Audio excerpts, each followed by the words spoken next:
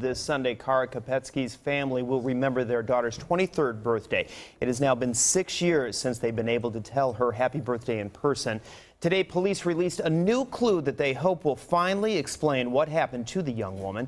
It is a story we've been covering closely here on 41 Action News. New at 6, Garrett Hake is in the newsroom now with a new photo. Garrett?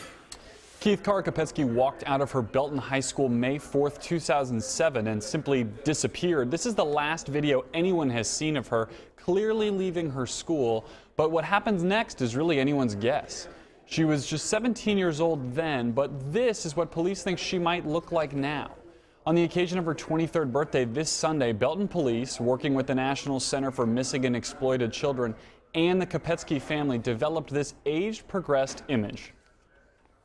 We're trying to get that out to the media in hopes that somebody will see that, maybe recognize her, or it might jog memories, or just getting it out to the public. Somebody might remember something or have information about her disappearance that hasn't come forward yet, and this could prompt them to come forward. We also spoke to Kara's family this afternoon. They say this weekend will be difficult.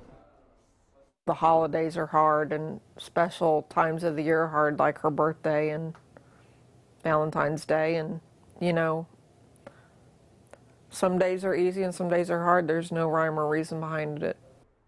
Now, despite the length of time and no prime suspect ever being established in this case, police do not consider this a cold case. In fact, every time the case comes up and gets renewed attention, they get phone calls.